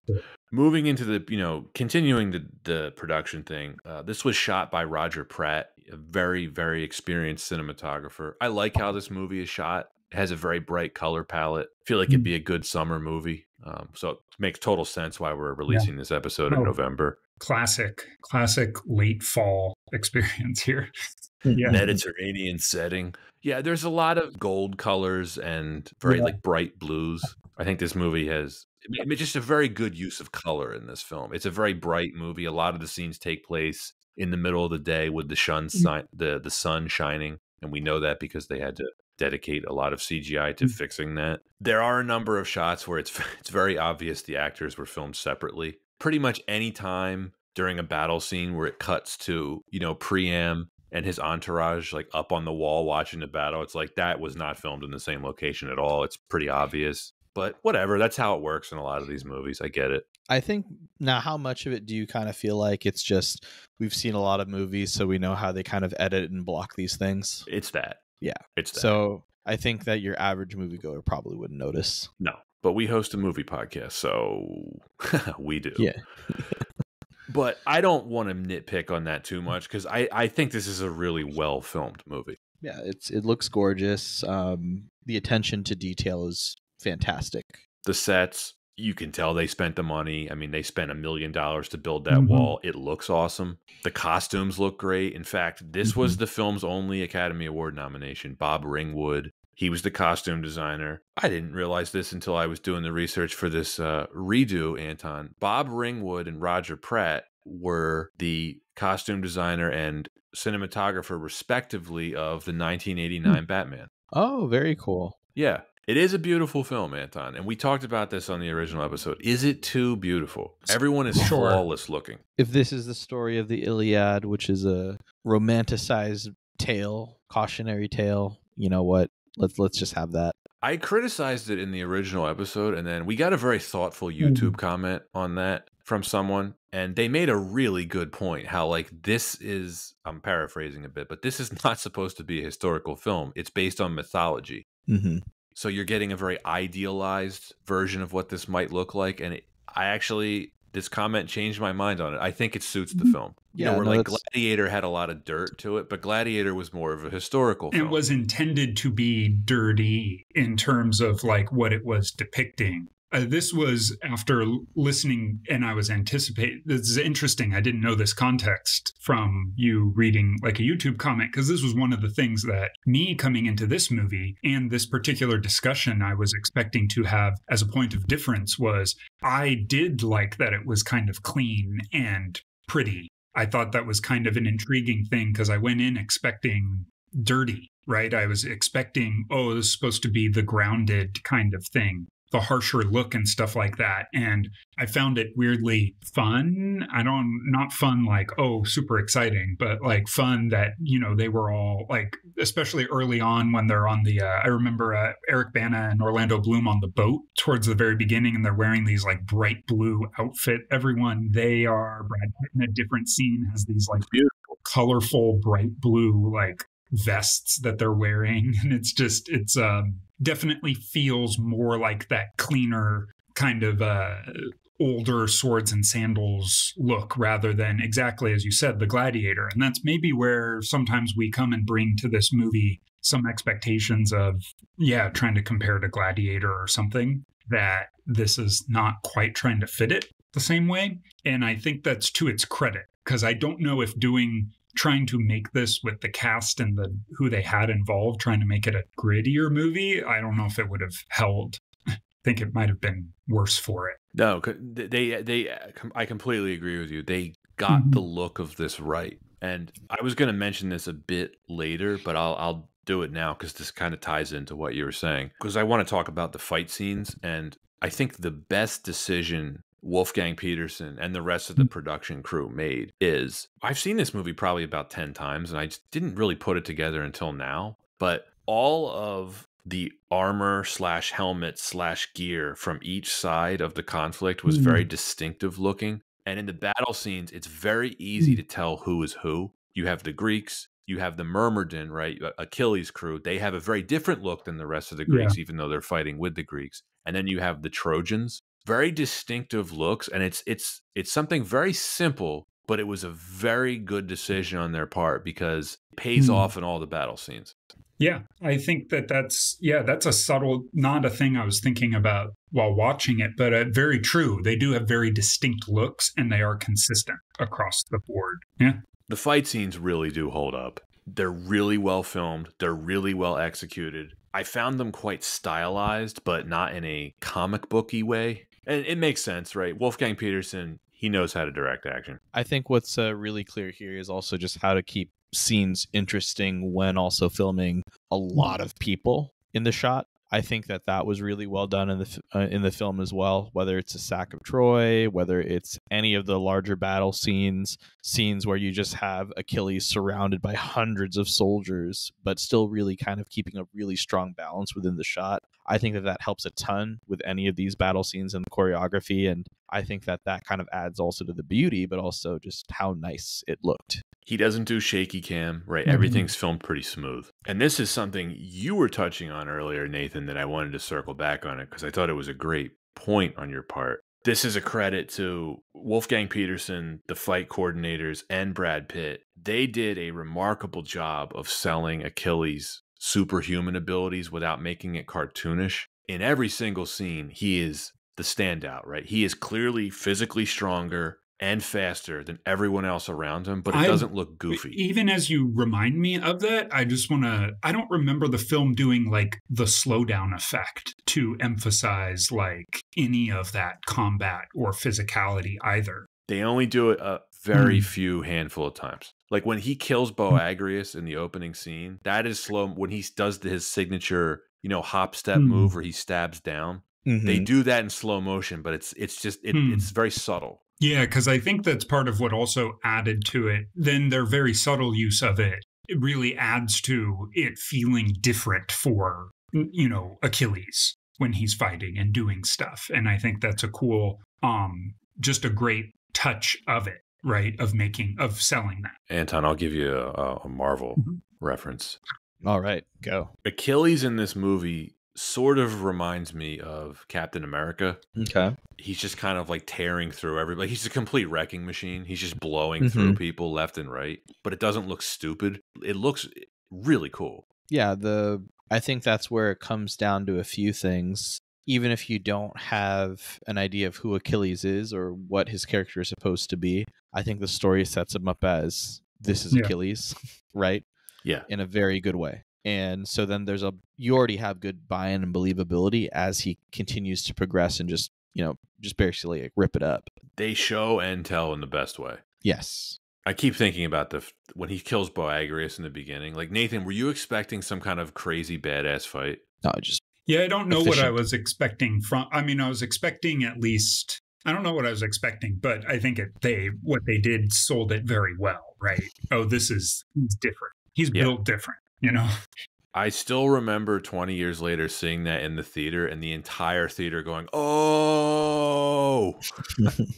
And so for a moment you were like, oh, maybe this is going to be like really significantly, like consistently good. They set it up too. If you remember, Nestor tells him, you remember he doesn't want to fight and Nestor kind of talks to him. He's like, you can end this battle with a single swing of your sword. He wasn't kidding. And he wasn't kidding. I think all the battles in this film are really good. The attack on the beachhead, great. That gets really extended in the director's cut. The big battle in front of Troy where Hector fights Ajax and kills him. Again, that's extended in the director's cut. Nathan, just watch the director's cut. You'll like it. And then the centerpiece of the film, Achilles versus Hector. All-time great movie fight. My gosh, what a great fight. I was anticipating the whole time. Great tension. I think of that particularly did not disappoint from watching. Really liked it. And a lot of it is because it's set up really well. You know what are the stakes, and each character has their own strengths, especially for Hector versus Achilles. I love how they do it. Very early in the fight, Achilles goes for his signature move, right? The hop step, jabbing the sword down. We've already seen Achilles do this a couple times, right? So we know it's devastating. Hector just blocks it immediately. It's great visual storytelling because you instantly know, and Achilles instantly knows, that Hector is way better than anyone else he's ever fought before. And the fight lasts about, I believe it's 3 minutes of screen time, which is the perfect amount. It's not too short. It's not too long. It's not dragged out like that dumb, Anton, you know what I'm going to say. Like that dumb, over-choreographed lightsaber fight in Revenge of the Sith that I seem to be the only person who doesn't like it. It's a really long lightsaber battle. Oh, you agree with me? Too long. I mean, they're going through everywhere on that planet. It's ludicrous. Just ludicrous levels of escalation. This is how you do a movie fight. Think about the fight in this film. There's really no slow motion. It's pretty simple. There's not much to it. If you're giving me a 10-minute fight,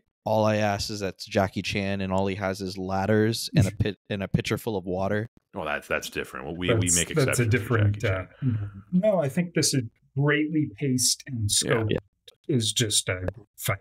Just such a great beginning there. Did you feel bad for Hector at the end? Yeah. I mean, he's like the goodest guy in this movie, and you're like, I guess, and he's like, I guess I'm gonna have to die for a bunch of decisions that really everybody else made. I will say, like, Peter O'Toole being like very like, I'm so proud of you, son, and I'm like, dude, you're the one who like did not listen to him, and you are directly responsible for him like having to go and die for your sake. I feel like Pedro Pascal is going to be a Hector type character in the new Gladiator movie. You think so? I could see that. Yeah. Seems like he's being set up this way. Really honorable guy, but on the wrong side of the army.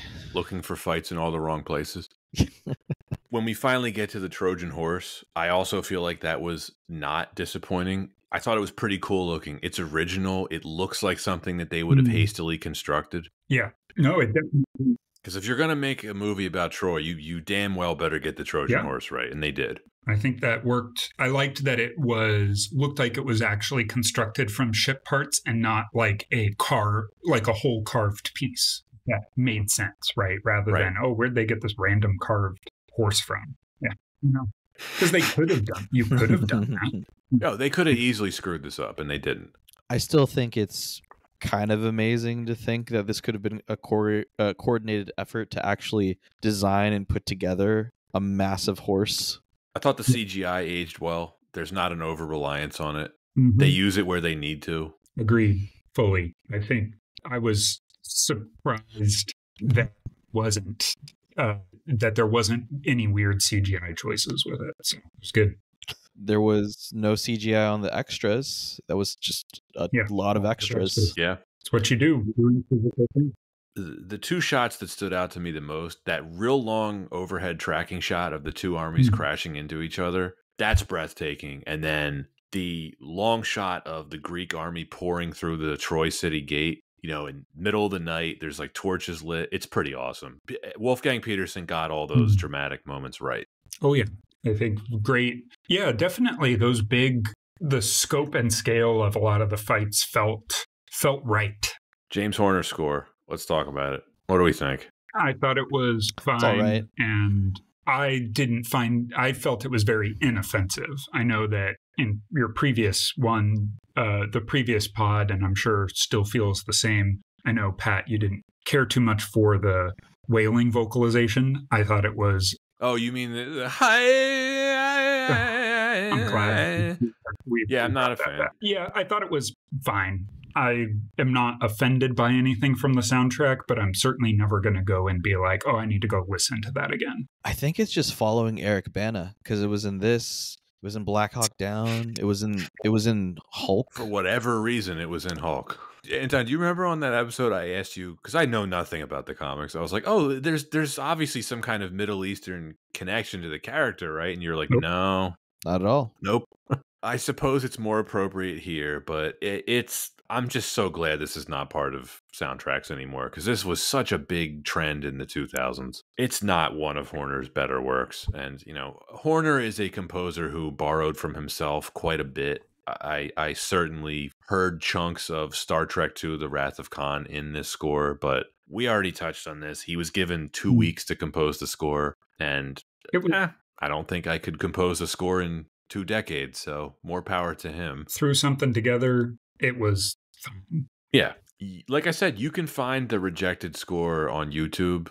I listened to it. I can see why they didn't like it. Curiously, it sounds like one of the rejected tracks is in the film. It's like the piece of music that plays during the party in Sparta, you know, right before Paris takes Helen upstairs. That seems to be one of the tracks that Yared composed, so I don't know how that works. I got some more Horner quotes for the both of you. I enjoyed what you had earlier. He said here, quote, "When Wolfgang asked me to do the film, I said, but how can you turn down a Gabriel Yared score? He didn't give me a straight answer. It was a very bizarre situation. I respect Yared deeply." And when you start working with a composer as talented as he is, you should think twice or even 3 times before reacting so impulsively, harshly, and disrespectfully. Continued, "I accepted Troy because I thought it would be an interesting challenge for me and the people working with me. I also said yes because Wolfgang asked me as a favor." Continued, "The score doesn't compare particularly well to other scores because of how we got started in the first place. If Troy is a success, it's because of the movie as a total experience, the chemistry between the visuals and the music, but not necessarily because the score can stand on its own 2 feet," end quote.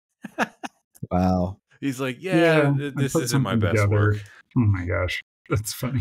What about the song that plays during the end credits, sung by Josh Groban? What do you think, Anton? Big fan? Not on my rotation. Okay. Nathan, any takers? Similarly, like, okay, that's there. Not, again, not offended by it. Not like, oh, this is a weird or wrong choice. Just a song that I guess Josh Groban was hot during that year and years to come. So cool. Not as good as the end credits song from Castlevania Symphony of the Night on the PS1. That's really hard to beat. Now, what if they had put that at the end of Troy during the credits? I think that would be amazing. Pat, after this recording, definitely look it up. Can you text me to remind me? Oh yeah, I will send it. It's a trip. Well, I'm surprised neither of you have picked up on the connection for the next film that you're recording with us. I did pick up on that connection. In fact, it was one of the first things that actually, before I watched the next film that we're recording, my wife pointed it out and said, "Hey, there's a connection between these 2 films." And I'm like, "Oh, they both came out in 2004?" She's like, "No, Josh Groban." The connecting tissue between Troy and the yet to be named film. Like the wind. Like the wind. Are we going to remember to bring this up on that film's recording? I hope. Thank you. Someone please remember. Yeah, I kind of like this song, and I don't know why, because I think it kind of sucks, but I like it. It's got a nice melody. I don't even know if this is worth discussing, but does this film get greenlit today? I think so. You don't think so? You do think so? I think it gets greenlit as 2 to 3 that are going to be filmed back to back so that they can turn it into more movies. I could see that. And then they would try to turn it into some kind of Trojan cinematic universe. Part, but yeah. I could see it being a film where they attach a famous director in the twilight of his years to direct it. Oh, like Ridley Scott? Like Ridley Scott. Is happening this weekend with Gladiator 2. Yeah. Is that just out? About. This? Oh, that's okay. That would be the weekend. Yeah. Well, when this episode comes out, it will be coming out. Yeah. It's weird, right? It's like I wanted to say the sword and sandal genre is once again dead, but it's apparently not. I mean, when's the last time we had a film like Gladiator 2? 300. Well, there was a big resurgence in interest because of the the different like Rome and Sparta series. Oh, that's true. And we had you're talking about the Spartacus series, right? Yeah, Spartacus. Yeah. When was that? Like late 2000s? Yeah, like late 2000s, early 2010s. Yeah. Rome was a great series on HBO. Unfortunately, it got canceled prematurely, but that was a great series. Yeah, that definitely kept a lot of interest. Lucy Lawless, of course, had a great career resurgence in that genre. So of it course. seems it's some Yeah, success on TV. yeah. I'm expecting Gladiator 2 to be absolutely Okay. terrible, just based on, my opinion of Ridley Scott at this point. It ain't great. I mean, it's interesting cast. Denzel, Mandalorian, two smarmy-looking twins. Twins? What? Yeah, the Roman co-emperor brothers. Oh, yeah. That sounds great. I'm sure I'm going to see it eventually. Although after Napoleon, Anton, I don't know. Shall we wrap up? Let's shall. All right. Well, Nathan, you know how this works. As the guest, you have the opportunity to go first. I'll take it. So where do I land on Troy? So I really didn't know much about this film going into it. I knew it existed, but I didn't really know what its reputation was or much about it. I think as I watched it, I think I was ultimately, I know this may sound a bit odd, pleasantly kind of surprised, because I was truly expecting something more off-putting for a film that I really just hadn't heard anything about. I don't think it's a movie that ever really rises above anything other than kind of being okay and kind of mediocre, but never in an off-putting way. I think it has good set design. I think the best part about it is the visual design, and a lot of that is just, I think, fun and enjoyable, bright and colorful. I think there's a lot of interesting choices in terms of acting at different points with the film, but it's never a film that rises above all of its individual parts or really feels like it comes together in a complete way. Again, I'm only judging based on the theatrical release, but I'd give this a C film. I don't think it's super. It's not offensive in any particular. Excuse me. It's not offensive in any particular way, but nothing about it. I'm not excited to tell people to go watch this movie or really watch it again anytime soon. But I'm holding out hope that the director's cut is everything you guys say it is. I think you'll like it. Yeah, that's it from me. Revisiting the film was fun just because we do get that extra added perspective of Nathan, and unfortunately I can't add that to my score, but as much as I would love to, I think that would give it so many points. But I feel like looking at this film again, I don't think that there was necessarily anything that kind of gave me a very fresh perspective. I don't think that I looked upon anything much more favorably. I think my perspective is still the same in that this film has some very beautiful elements to it, but overall is very flawed in its ability to balance the characters and motivations together along with a cohesive storyline. It's a very big film, big budget film, big studio film, and unfortunately I don't think it lives up to the hype, but it is a very fun film in the fact of it really is the quintessential film to fit under our podcast of why wasn't this film better.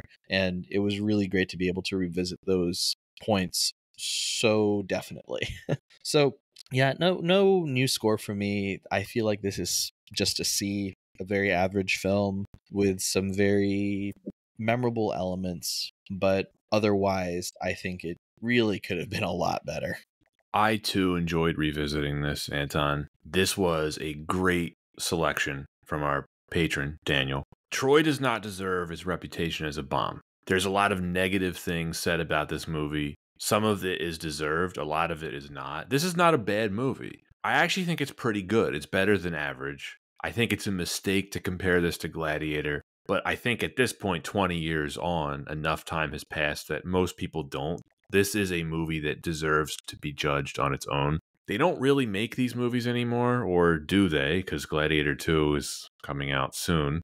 Although Gladiator is quite a different film from this one, even though us and others continue to talk about them in the same sentence. I certainly appreciate this as the throwback to, old school Hollywood that it is. It's very well shot. There's some good performances in it. There's some good writing in it. There's a lot of really well acted scenes that I enjoy. On the other hand, I do think it's fair to call this film disappointing. It's perfect for our podcast. I think it's bloated. There's some awkward pacing, and A lot of the problems are related to the storytelling. There's some questionably written characters. Brad Pitt is the star, but it's not one of his best performances. Based on the sheer star power involved and the direction of Wolfgang Peterson and the amount of money that they spent to make it, yeah, this should have been better. In fact, we know what it should have been. It should have been what the director's cut was, which was a vast improvement over this theatrical version. It's a better story. It's a more fleshed out story. I would probably rate the director's cut a B. I don't think it's a masterpiece, but I enjoy it so much more than this. This may bore some of the listeners, but like you, Anton, I stand by the rating that I gave it the first time when we covered it, which was a C+. I think it's pretty good, but it never elevates itself into the land of great. And that's Troy. Nathan, always a pleasure to have you on. Thank you guys so much. Such a fun conversation about a movie that I agree with Anton just is quintessentially like, why wasn't it better? I enjoyed watching it. It in some ways, it definitely exceeded, I think, some expectations that I had where I was really like, I thought there was going to be more of a snoozer. Again, it's a film that I was like, also wish it was a little bit, I wish it was kind of better. Right? I wish those different pieces came together in a better way. But, that's what makes it kind of interesting to talk about. Well, Nathan, we're having you on again very soon. Yeah. And we're excited to talk about that film as well. And I'm just wanted to say thank you. I hope to see you in person soon. Just because I miss you, bud. Thanks. Look forward to seeing you too. I look forward to seeing both of you in person because Anton, it's been a long time. Nathan, I've never met you in person. It's been a long time. Let's find the exact middle ground where all of us, it's equidistant for all of us. I think somewhere in like Kansas, something like that, right? Is there an app for that equidistant location? Maybe. We can look at it. I'm sure there is. We'll find it. Can we make it like Chicago or something? Chicago would be fun. Yeah. I'm also open to Denver. Okay. Yeah, perhaps. We'll talk about that offline. I guess before we close, I wanted to offer it up. Nathan, do you want to read our outro?